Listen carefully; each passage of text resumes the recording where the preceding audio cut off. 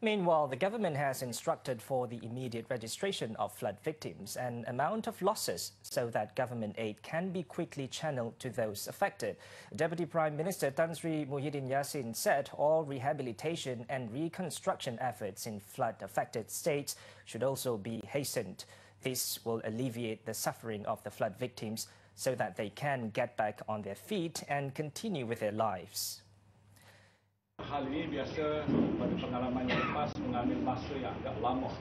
Kadang-kadang berbulan-bulan, ada juga sampai setahun sehingga banjir datang kali yang kedua ataupun tahun yang berikutnya. Jadi langkah untuk menyegerakan proses pendaftaran mereka yang betul-betul dari mangsa banjir penting. Tetapi di samping itu bukan saja mereka tetapi harta benda mereka, rumah mereka, kerosakan yang mereka tanggung.